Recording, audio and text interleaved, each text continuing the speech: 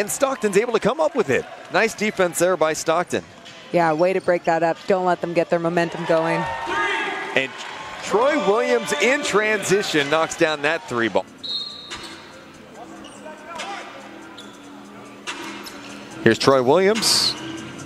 Launches, it's good.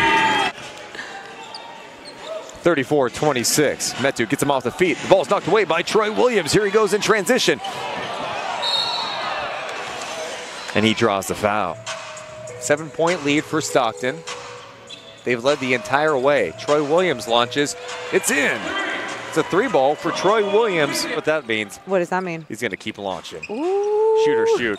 And he has a steal here. Here comes the highlight play. Look out. In the 9-to-5 thing, there's nothing wrong with that. But there was just something he missed about basketball. He said, you know what, I'm going to try out. As Williams knocks down another 3, he's 4 for 4. We get to see Matt Jones again for that matchup against Lonnie Walker. Jones played 22 minutes. Here's Williams. Look out. Troy Williams with the throwdown again. Really solid free throw shooters on the court for Stockton. Williams goes up for it and he puts it in and 1. Troy Williams for the quick score. He's fouled and he'll try to convert the 3-point play. Get on this play.